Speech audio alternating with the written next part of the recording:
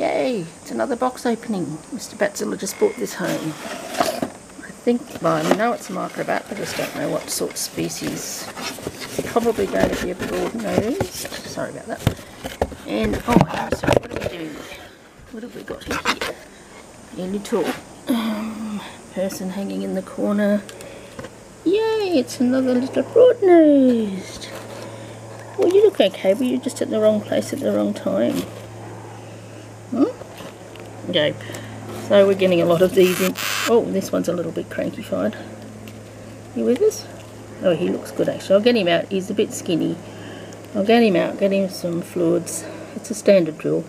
Warmth and fluids, and then I'll do an assessment, of course, before I do any of that. Make sure nothing's injured or broken, and then he goes off to a microbat carer. He gets fed nice headless worms, oh yum. That's what we're going to do. We'll get you out. He's just really frightened. We'll go and get him out and have a look at him, make sure he's okay.